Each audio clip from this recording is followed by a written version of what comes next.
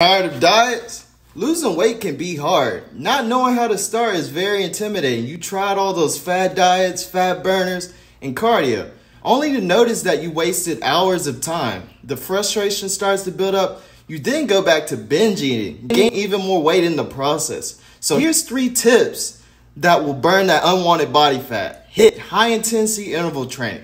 Most people do hours of cardio, and this leads to them burning fat and muscle. So HIIT is more efficient. It's where you give your max effort for a short burst of activity.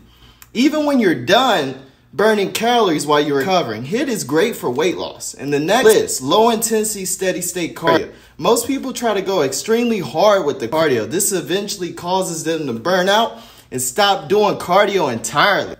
Then when they get back into it, it's hard for them to breathe. You don't have to go hard at cardio. Walking is all you need.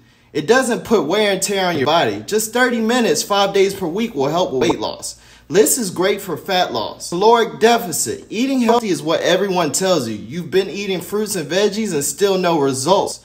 Depression, lack of confidence, low energy, all hit. So if you want more help with simple weight loss, comment the word burn below if you want to lose 20 pounds in 4 weeks and I'll help you out.